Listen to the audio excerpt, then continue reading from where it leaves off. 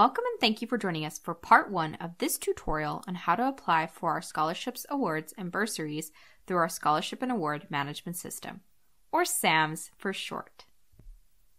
We always like to start these sessions off in a good way by acknowledging that the University of Regina is situated on Treaty 4 lands with a presence in Treaty 6.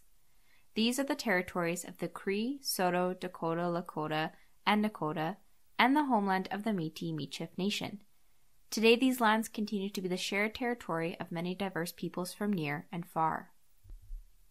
My name is Kayla Schmaus, and I'm a student recruiter and enrollment counselor at the U of R. As a previous student myself, I understand that finding ways to fund your education can be an overwhelming process.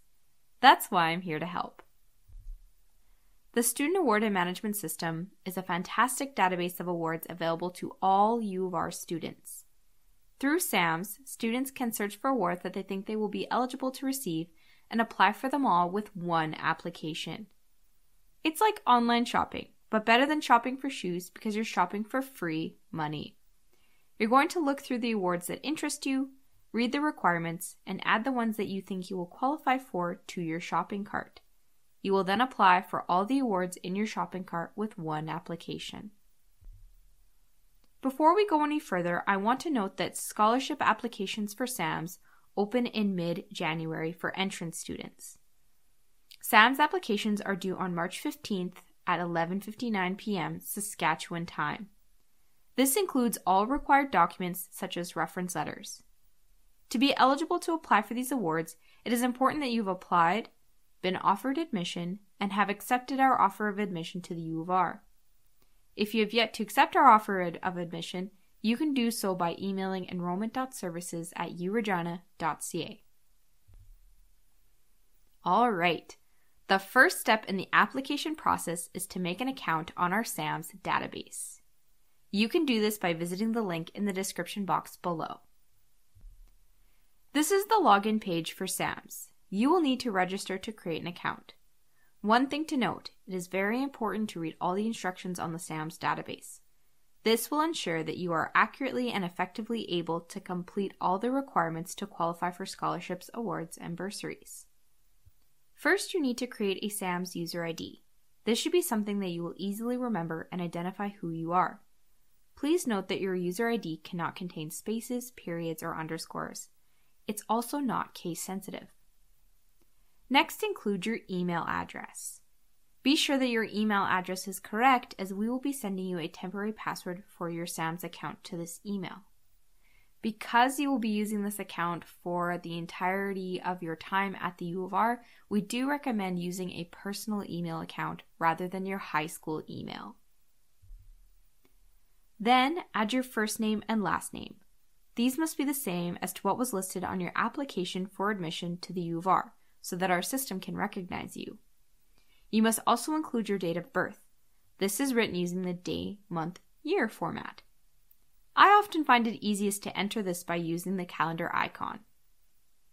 Finally, if you know your SaskEd Learner ID or your U of R student ID, include it in the spaces provided. If you don't know either, not to worry. These are not required, so you can leave them blank. Once you select Register at the bottom of the page, it will take you back to the login portal. You will need to go to the email account that you included in the registration and retrieve your temporary password. Note, if you do not receive an email within 15 to 20 minutes, I would recommend registering again using a different username.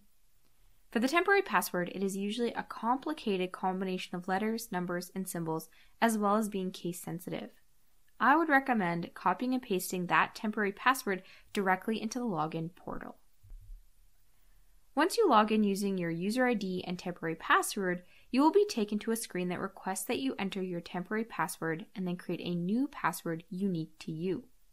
The new password must include an uppercase letter and number.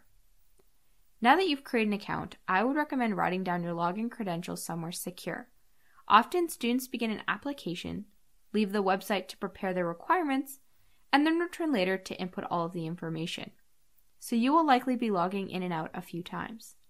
In the future, you will also use this same database each semester for all the award competitions for continuing students.